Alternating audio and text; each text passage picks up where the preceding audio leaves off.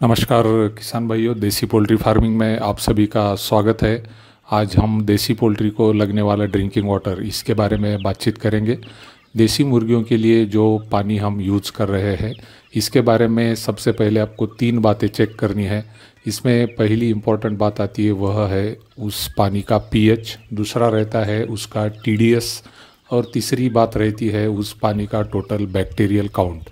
यह 3 रिपोर्ट अगर आप निकाल के लेते हैं तो आपको यह रिपोर्ट पशु वैद्य को दिखानी है और आपको समझ के लेना है कि आपका जो पानी देसी मुर्गियों को हम दे रहे हैं वह सही है या नहीं है। और आपको देखना है कि क्या चेंजेस आपको इसमें करने हैं और किस तरह से आप एक अच्छा साफ़ सुथरा पानी अपनी देसी मुर्गियों को दे सकते हैं। तो यह पहली बात करनी है। दूसरी बात जो महत्वपूर्ण रहती है, तो आप जहाँ से पानी ले रहे तो वो सोर्स भी आपको देखना है कि किस कुएं से पानी हम ले रहे या किसी बोरवेल से पानी ले रहे, तो वहाँ से पानी जो हम यूज़ कर रहे वह रेगुलर पानी है क्या। नहीं तो बहुत बार हम देखते हैं कि कुआं बंद पड़ा हुआ है और वहाँ का पानी हम हमारे पोल्ट्री के लिए यूज़ कर रहे हैं। हम ऐसे बोरवेल से पानी यूज़ कर रहे हैं जहाँ पे टोटल डिज़ोल्व सॉलिड जो है, हार्डनेस बहुत सारा है पानी का। तो यह गलतियाँ आप न करें। जहाँ जो पानी रेगुलर बाकी जगह पे यूज़ हो रहा है तो उस तरह का पानी हमें यूज़ करना है।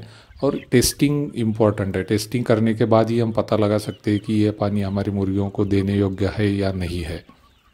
एक बार तय हो जाए कि हम जो पानी दे रहे हैं वह अच्छे क्वालिटी का है, तो उसके बाद बात आती है शेड के अंदर के मैनेजमेंट की।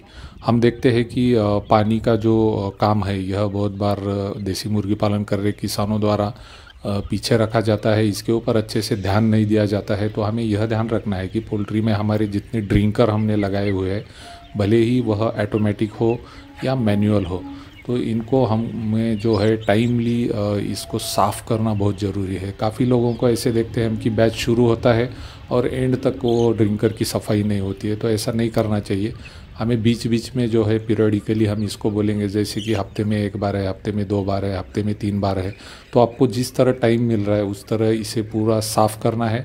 साफ़ करते समय आप डिटर्जेंट का यूज़ कर सकते हैं, सैनिटाइज़र का यूज़ कर सकते हैं और इसको अच्छे गर्म पानी से धोने के बाद आपको इसे धूप में सुखाना है और बाद में इसे और यूज़ करना है। तो इस तरह आप साफ़ सफाई रखते हैं तो काफ़ी सारी जो बीमारियां हमारी देसी मुर्गी में आती है वह हम कम कर सकते हैं। दूसरी बात यह ध्यान रखनी है कि हम हमारे काम में व्यस्त होते हैं और बहुत बार ड्रिंकर का पानी जो है वो ख़त्म हो जाता है और यह देखते हैं हम कि पानी ख़त्म होने के बाद तकरीबन 1 घंटा, 2 घंटा, 3 घंटा बहुत सारा टाइम निकल जाता है कि हमारी मुर्गियों को पानी पीने नहीं मिलता है। तो ऐसे समय में बहुत बार यह होता है कि मुर्गियों की संख्या ज़्यादा होने के कारण वहाँ पर पानी न मिलने के कारण उनकी जो सेहत है वह बिगड़ने के चांसेस रहते हैं और ऐसे समय में ही काफ़ी सारी बीमारियां जो है हमारी मुर्गियों को आती है। और दूसरा सबसे बड़ा इफ़ेक्ट जो पड़ता है कि फीड हम काफ़ी अच्छा दे रहे हैं लेकिन पानी ठीक से अवेलेबल नहीं हो रहा है, तो वेट बढ़ने में भी दिक्कत आती है। तो एक अच्छा साफ़ सुथरा पानी और हमारे शेड के अंदर का मैनेजमेंट, ये बातें दो अगर हम प्रॉपरली करते हैं तो हमारे देसी मुर्गियों में देसी मुर्गियों को हम बीमारियों से भी दूर रख सकते हैं और उनका वेट भी जो है कम टाइम में अच्छा वेट गेन जो है हम उनका ला सकते हैं। तो ये बातें आप ध्यान रखिए और अपना देसी पोल्ट्री फार्मिंग जो है वह प्रॉफिटेबल कीजिए। तो आज हम यहाँ पर रुकते हैं। आप सभी का धन्यवाद।